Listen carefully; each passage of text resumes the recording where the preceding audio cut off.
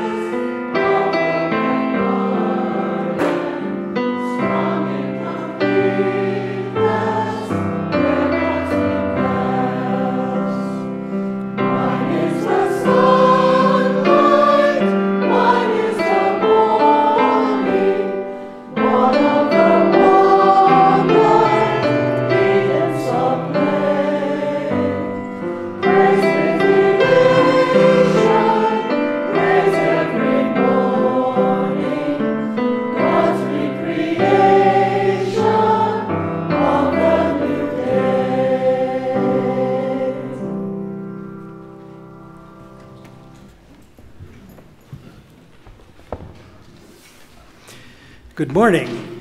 Good morning. And it's great to see the choir back again. Welcome. I'm Richard Steele, today's lay leader. I welcome you to the Unitarian Universalist Church of Spokane with special greetings to our online viewers from around the United States, Canada, and elsewhere in the world. Today we have a guest speaker, fellow congregant Paul Lindholt, PhD. Paul is professor of English and philosophy at Eastern Washington University, where he teaches literature, creative writing, and environmental studies.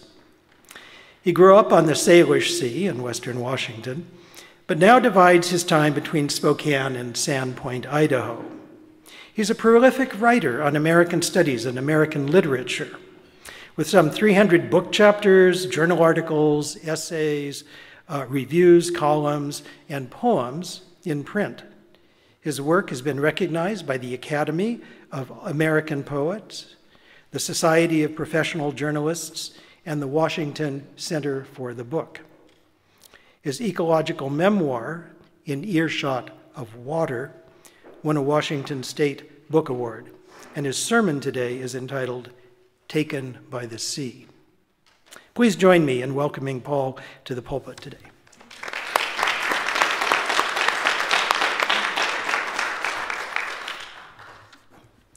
Whether you are in our sanctuary today or watching from afar, it is here that we join together to create a nourishing religious home with a mission to champion justice, diversity, and environmental stewardship in the wider world. Or, as we say more concisely, to create community, find meaning, and work for justice. Now, please take a few minutes to greet one another.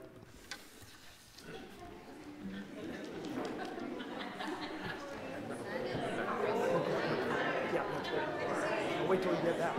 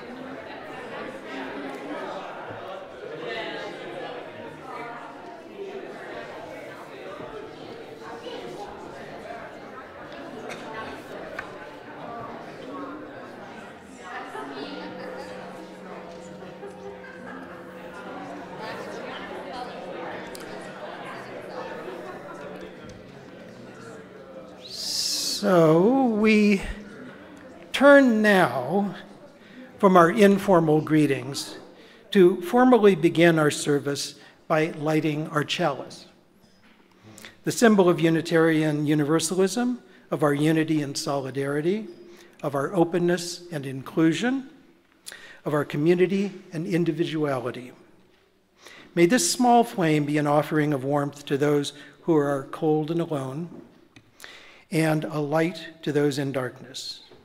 May it be a flame that ignites justice in our world and a beacon of hope to those in need. And may it reflect at least a spark of truth wherever truth has been lost, and cast a healthy shadow of doubt where it has been found.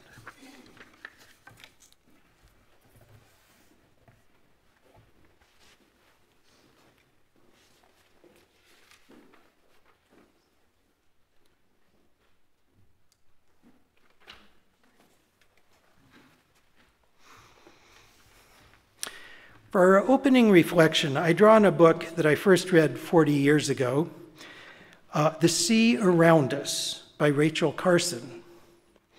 Its sixth chapter, The Long Snowfall, vividly impressed me with its perspective.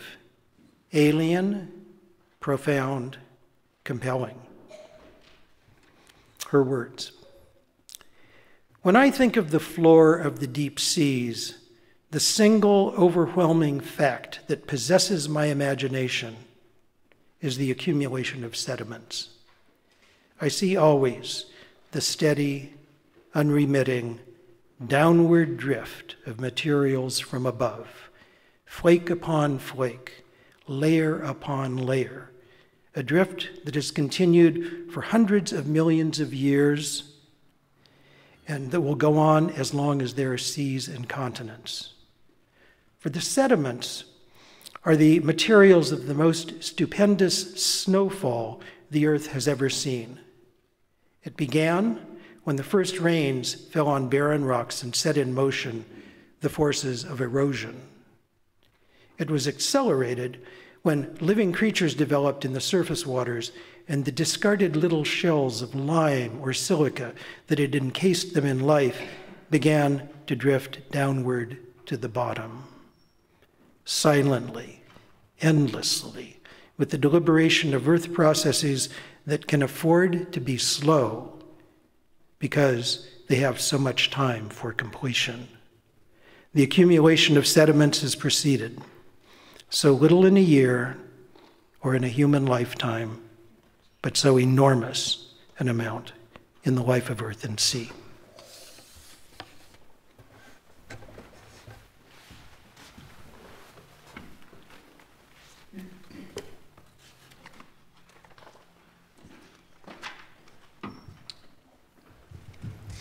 Please rise. Join us for our chant for the seasons, autumn, number 73 in your hymnal.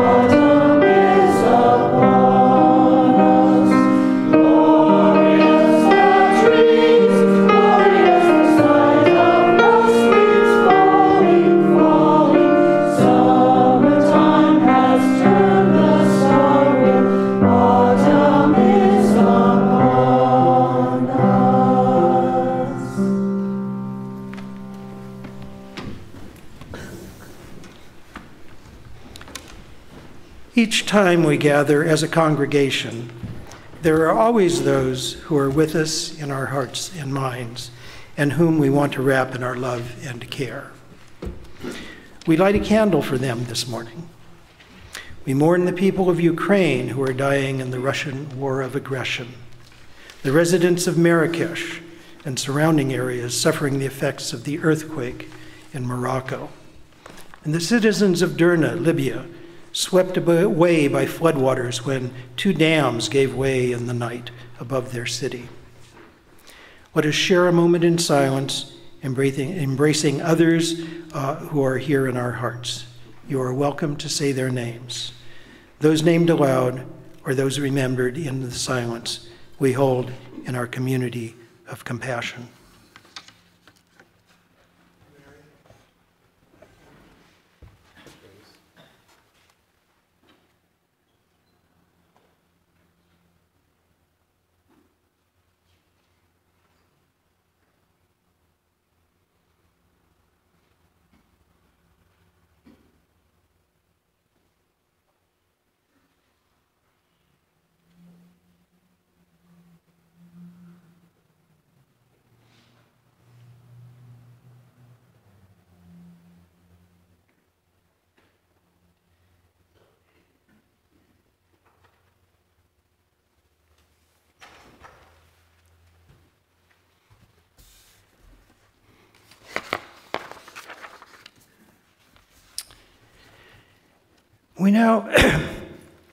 We now gratefully give and receive this morning's offering, which sustains this community and its mission to the larger world.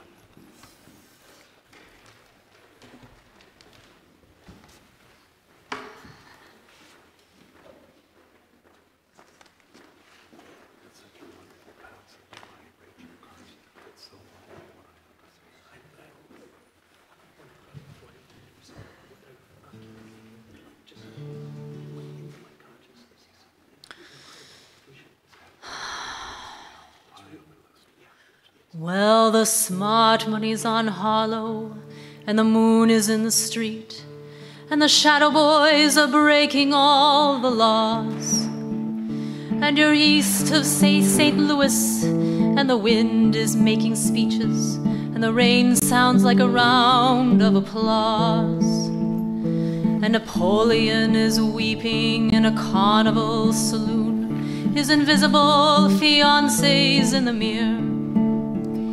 And the band is going home, it's raining hammers, it's raining nails, and it's true there's nothing left for him down here.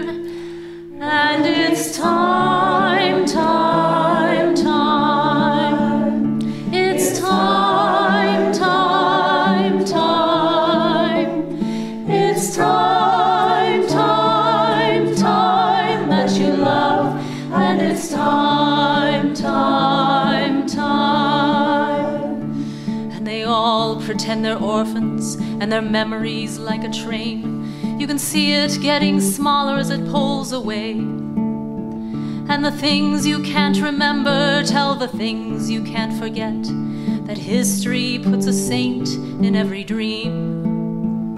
Well, she said she'd stick around until the bandages came off, but these mama's boys just don't know when to quit.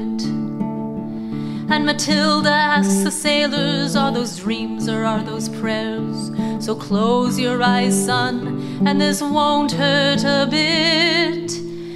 And it's time, time, time.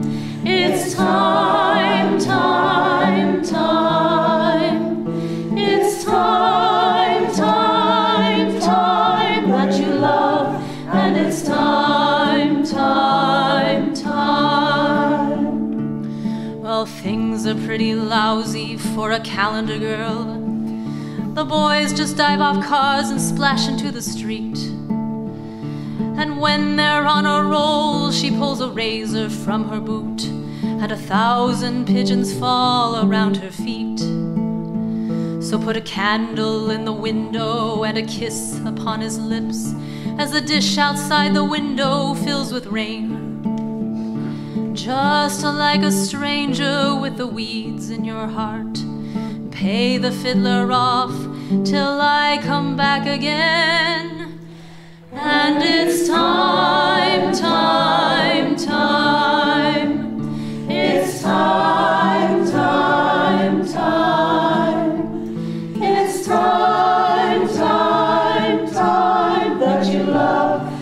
it's time, time, time.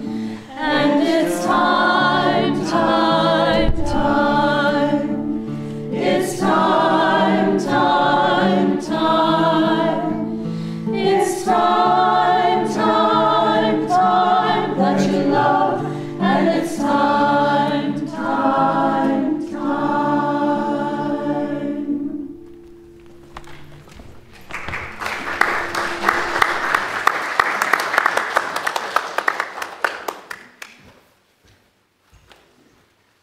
Morning, isn't it a beautiful song?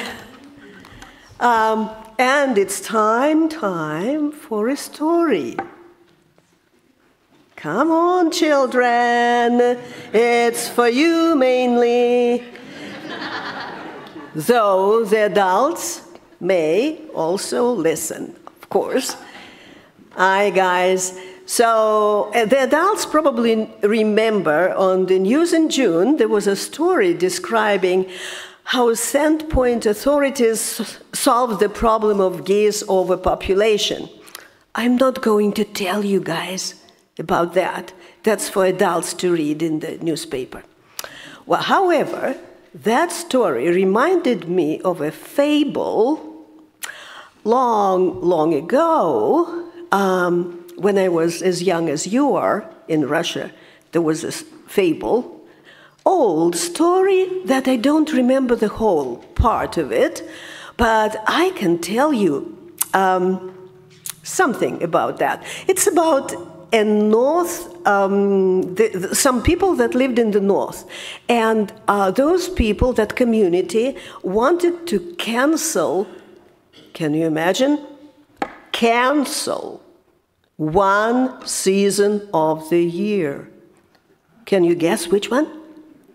If they lived in the north. What season? Summer. Tell me. What? What do you think? What do you think? Summer. Summer. And you? Winter. You're the winner. Of course it was winter. But why did those people want to cancel it? You see, they hated the season for several reasons. It was freezing hard for many, many days, and the people had to burn a lot of wood to keep their houses warm. From December through February, the snow was so deep. The poor guys had to struggle getting out. Can you imagine that? And so they wished that season, that bad season, would never come. One day, early in the fall, the elders of that northern community gathered together to figure out how to prevent the winter from coming.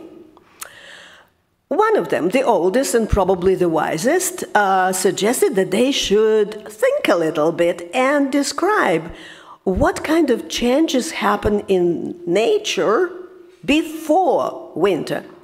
You know those changes, right? Sure, everybody knows them. The leaves turn yellow, right?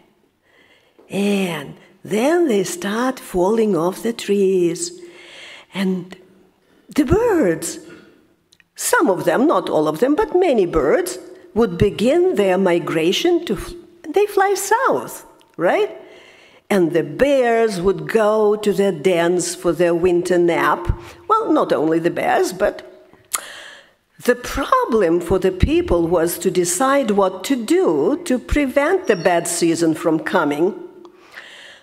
And they came up with a very funny idea. Can you imagine what idea it was? It was really funny.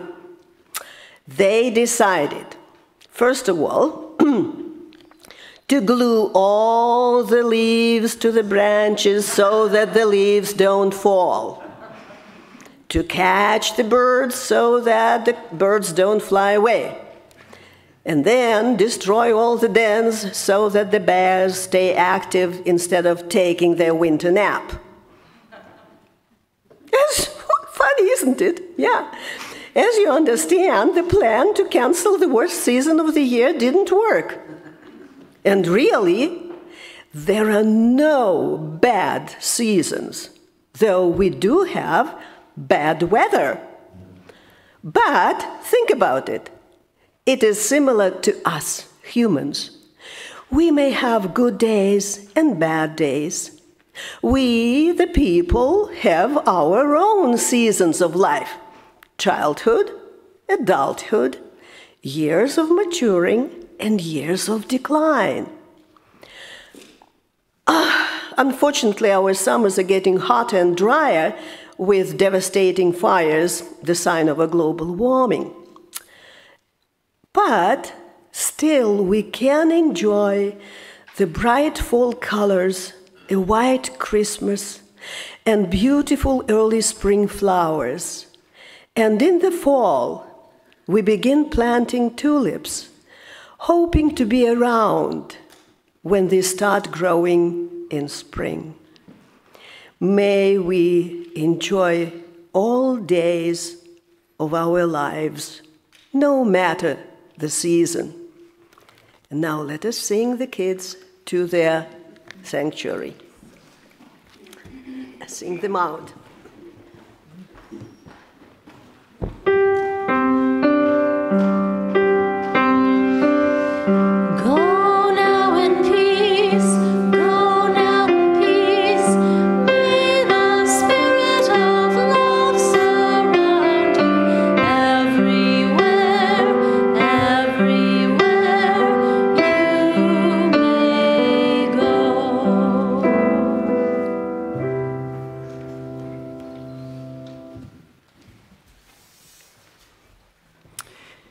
As we prepare for meditation, I invite you to relax, find a comfortable position, breathe deeply and mindfully, and reflect on these words of scientist, inventor, and electrical entrepreneur Nikola Tesla.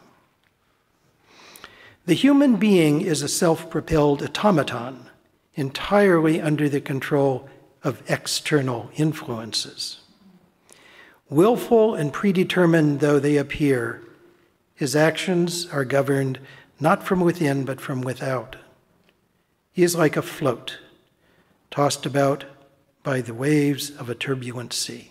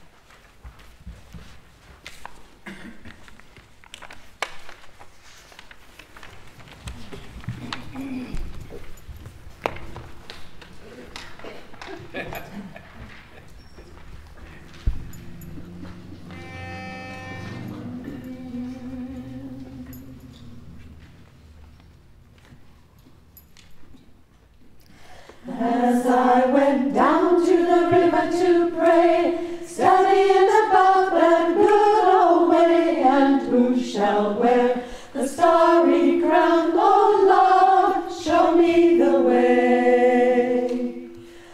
Oh sisters, let's go down, come on down. Oh sisters, let's go down to the river to pray. As I went down to the river to pray, studying about that good old way, and who shall wear the robe and crown. Oh, love, show me the way. Oh, brothers, let's go down, let's go down. Come on down, come on, brothers, let's go down, down to the river to pray. As I went down to the river to pray, studying about that good old way, and who shall wear the starry crown? Oh, love, show me the way. Oh, fathers, let's go down, let's go down. Come on down, come on, fathers, let's go down, down to the river to pray. As I went down to the river to pray, studying about that good old way, and who shall wear the starry crown? Oh, love, show me the way. Oh, mothers, let's go down, let's go down. Come on down, come on, mothers, let's go down, down to the river to pray. As I went down to the river to pray, studying about that good old way, and who shall wear the starry crown? Oh, love, show me the way.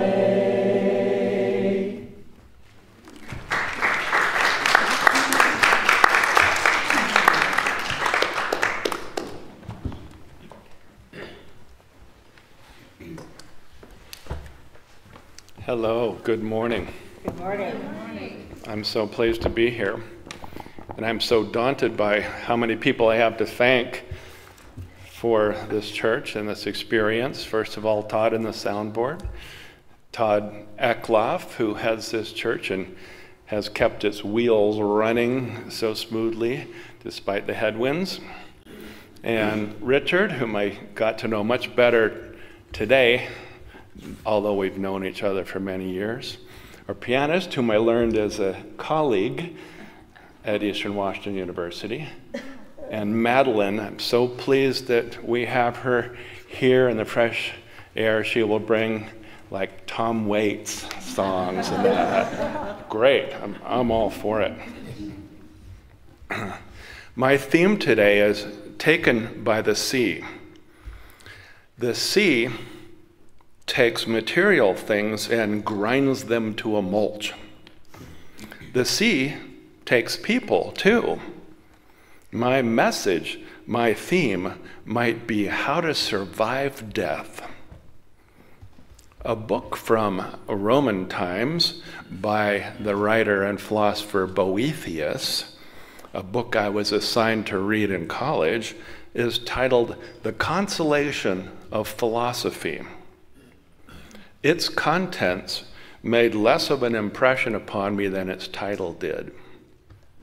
Long ago, you see, a choppy bay swallowed my firstborn son. This is not fiction. He was 20.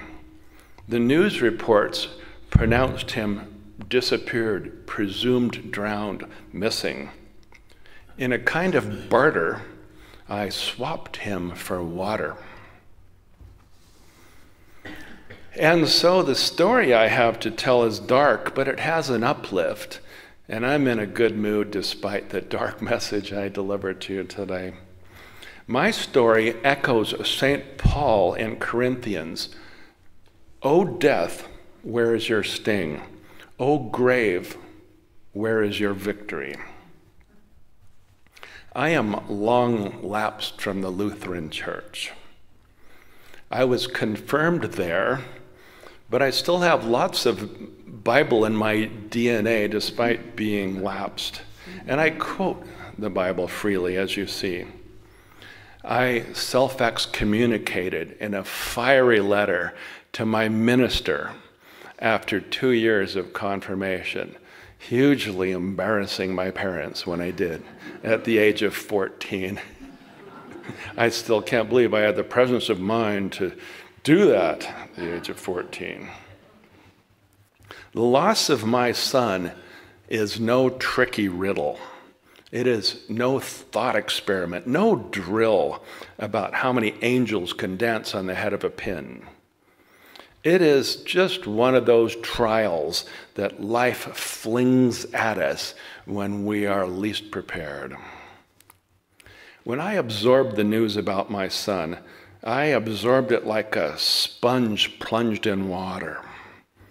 The blood in my ears sounded like the waves beating on shore, salt for salt, thud for thud. Braden was his name. He was kayaking with his best friend Jim at Larrabee Beach in Bellingham Bay on the Salish Sea. Larrabee is a place that's unusual for its sandstone cliffs that are carved into scarps by the wave action. Those scarps reminded me, when I visited after his loss, they reminded me of veins and ribs. It was early March when he went down, the weather unstable, an ill time for anyone to go paddling. Neither young man wore a life vest, as they had been taught, as I had taught him here in the Spokane River. "We will stay close to shore," they said. When I got the news, I went numb. I lost track of time. I forgot promises I had made. I didn't show up for work. I briefly even forgot my own name. Braden's name would be lost too, I feared, if he did not show up. 6 feet and 4 inches tall, buzz-cut and bullet-headed, he plays basketball with skill and flair. Played, I scold myself, played. The next day, both boats washed up across the bay. My ordeal reminded me of some of the biblical teachings I had when I was a kid, especially the story of Job, whom the Lord put through the great trials. He smote Job with sore boils. Job's 7 children were destroyed also when a mighty wind crushed a house around them. Today, I think of my ordeal as one that taught me to survive death. But that's a contradiction in terms. It's an oxymoron. No one survives death, even if religionists try to tell us that we can. One of the foremost functions of faith, it seems to me, is to gain immortality, to survive death, to make ourselves worthy to outlive our biological mandates and emerge intact on the other side. Todd Eckloff has spoken from this same pulpit about a Roman slave, Epictetus, who wrote a book of consolation titled The Enchiridion. As luck would have it, I was reading that book. I turned to it for consolation when my son disappeared. I read it as the days ticked by without good news. The Stoic philosophy of Epictetus differed from Christian philosophy. It differed from Job's faith. To Epictetus, this Roman slave whose master broke his leg as a form of punishment for misbehavior, to Epictetus, all external events are beyond our control. We should dispassionately accept whatever happens to us. He wrote, and I quote, "On a voyage, when the ship is at anchor, you ought to be amusing yourself by picking up a stone or a shell on the beach, but your thoughts need to be on the ship every minute, for fear the captain should call, and you must leave all your things behind."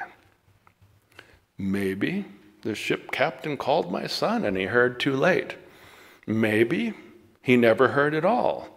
Or maybe he received his calling and had to leave in such a hurry that he forgot to say goodbye. He was an artist of the pen. Braden taught himself to sketch. And this is a very dear memory among many for me. I had to bring him to a graduate seminar where I was doing my PhD because we had no caregiver. And he sat beside me at the age of 3 with a piece of paper to entertain himself, and he sketched me. He looked at me while the professor lectured. He looked at me, and he drew me with my wire rim glasses askew, my bedhead hair, my whiskered neck unshamed by blade. I'd forgotten to shave for several days, I think. And he stippled or dappled the whiskers on my neck. So I hold that in great memory, and I used it as a way to post my office hours on my office for many years. Mine is no thought experiment. It is the real thing. None of us can remember our own birth, but every one of us must confront death, both our own and those of our loved ones. When I was a child, my father saved me from death by drowning. We were fishing on a river. I slipped and plunged into the drink. Before the water could sweep me out to sea, my daddy's strong arm unbent and collared me. He hauled me back to wholesome light and air. 2 decades later, I asked him for details about that narrow escape. I asked him for the name of the river. Stupefied, he told me it never happened. I did not slip. The ordeal took place only in my head. Maybe it was a dream, I reflected, a harbinger of some sudden plunge to come. After Jim and Braden disappear, 100 searchers, all of them volunteers, tramped the beaches, knocked on doors, and plied the waters of the Salish Sea. Presumed drowned, disappeared, missing, the language from the newspapers pounded in my ears. Lacking any certainty or evidence, his mother in Bellingham and I in Spokane could plan no funeral or memorial. We waited in mystery, in misery, in limbo, no closure coming into view. Had I not met Karen Lindholdt and had my 2 very young sons at my side, I probably would have gone bonkers. Poet Walt Whitman in the 1840s witnessed a ship that hung up on a sandbar off Long Island and broke apart in a storm. Bodies washed ashore, most of them Irish immigrants being transported for a fee. I suppose it has always been that way since humans learned to float boats. People take to the sea to find better environs, and the sea, in turn, takes the people, sometimes in great groups. There was a writer about the same time in the 1850s. Margaret Fuller drowned only 50 yards offshore while many people watched. And the boat had hung up on a reef. The storm was lashing. They stood on the deck but couldn't get to shore. Ralph Waldo Emerson, my favorite American philosopher, sent his protege, Henry David Thoreau, to the wreck site to find her manuscript, her completed manuscript, on the rise and fall of the Roman Republic. And that's an interesting fact about writers and intellectuals. The manuscript, the book, matters as much as the person. She could not leave her family, and her family could not leave her. The shipwreck shed the drowned belongings that scavengers snatched up. History and literature have always given me comfort in hard times. They help me know that I am not alone. They offer what I like to call vicarious experiences, secondhand experiences. They help to cushion the blows of predictable adversity. Not that the loss of a child is predictable. We often say it goes against nature. Kids should outlive their parents, but nature has its own way of regulating our life paths. My reverence for water deepened by the hour. Philosophers distinguish between moral evil and natural evil, and I make that distinction for you now. Moral evil, they say, is that which humankind brings to the world. Natural evil is that which nature brings to the world. It takes the form often of hurricanes, volcanoes, earthquakes. I reject both these definitions, however. I believe that moral evil really has its roots in illness and hatred for fellow beings. I believe that natural evil is not evil at all. It just is.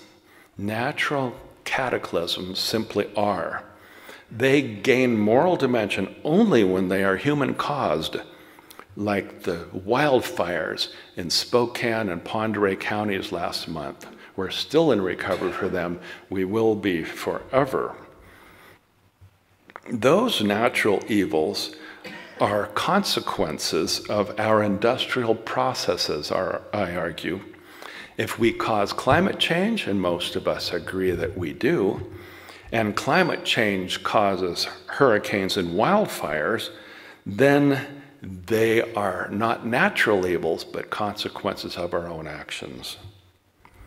Was the God of the Old Testament evil when he smote pious Job with sore boils? Or were those boils a natural evil that some beings are prone to by their nature? Skin afflictions, eczema, etc. Questions I don't have the answers to. Native American writer N. Scott Momaday, the late writer, urged, quote, reciprocal appropriation of the land. By reciprocally appropriating the land, beings can respectfully surrender to the landscape, can assimilate it into their own experience. Maybe that's what my son did, too enthusiastically. He knows the landscape of Larrabee Beach well now, knows it organically, not consciously, knows it like a fallen leaf knows rain. The Ancient Mariner, the Rime of the Ancient Mariner, is a narrative poem some of you might know from 1798 by Samuel Taylor Coleridge, and that too gave me some comfort, at least a point of connection. The plot of that poem goes like so. A mariner on a ship at sea sees an albatross, a bird of good omen, light upon the riggings of the ship, and he takes out his crossbow and shoots it for no good reason. And all hell rains down upon the crew and the ship, and for days and weeks and months they barely survive. He, as a form of penance, is destined to wander the high seas and tell his pain to anyone who will listen. Like that man, I lean on speech. I ventilate my grief. After 2 months, my sleep returned. It knitted back my tattered sleeves. At a memorial service for Braden, his friends and family speak. I stand and speak, unsure at first if I can pull it off. That's kind of like today, talking to a large group about a great loss and unsure if I can pull it off. But I have. My new book at the back of the room tells my story, tells this story in more complete detail. I would like to conclude with a memorized passage by Shakespeare from a little-known play of his titled Measure for Measure, and I want to set this up for you. One guy is consoling another one because the other guy has been sentenced to death. And the speech is remarkable for me. It memorized itself in me because of this final image that I give you a foretaste of. He, Shakespeare, characterized our acquiring of stuff, our gathering of goods, like an ass whose back with ingots bows. In other words, a donkey that's carrying us, carrying all our stuff. And here's that speech from Measure for Measure. Be absolute for death. Either death or life will thereby be the sweeter. Reason thus with life. If I do lose thee, I do lose a thing that none but fools would keep. A breath thou art, servile. to all the skyey influences that dust this habitation where thou keepest hourly afflict. Merely, thou art death's fool. For him thou laborest by thy flight to shun, and yet run toward him still. If thou art rich, thou art poor. For like an ass whose back with ingots bows, thou bearest thy heavy riches but a journey, and death unloads thee. Thank you.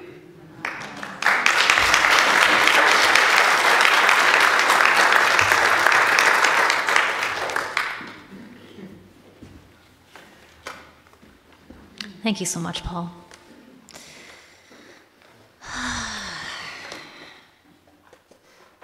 Let's sing. Please stand. Blue Boat Home, 1064.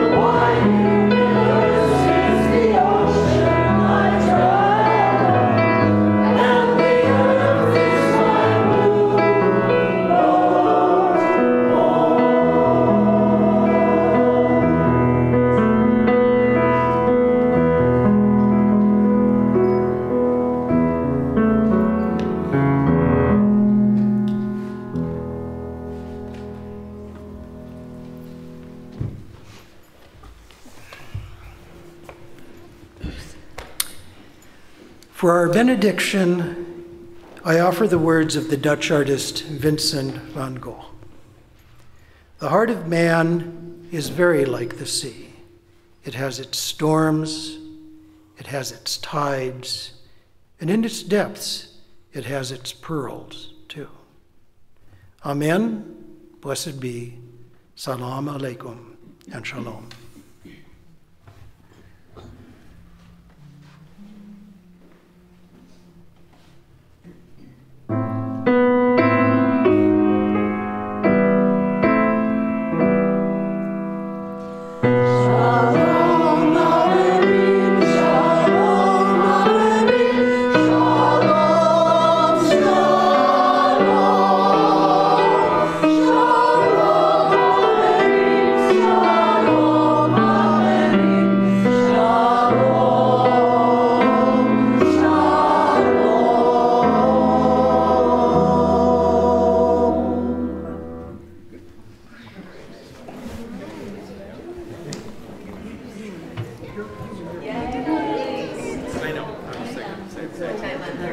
Thursday. What time do we meet?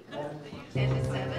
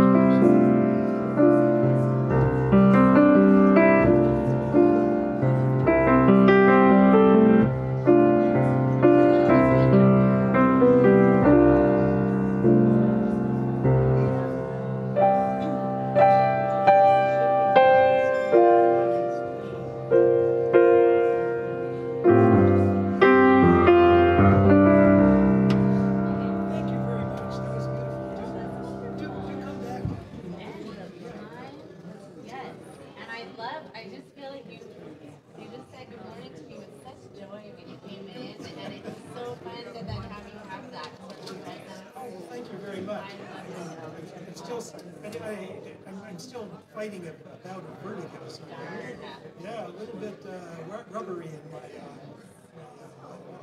appreciate that. And so you were studying out at Eastern Washington? Well, I got a Spanish degree in Seattle, and then I got my master's in teaching at Eastern, and I've just sort of fallen into some piano work. I took a year off, had a kid, and so this is my return, and it's wonderful. I didn't think I would do so much music in my professional life, but it's what I'm sticking to. Oh, so your like credentialing is in Spanish? Yes.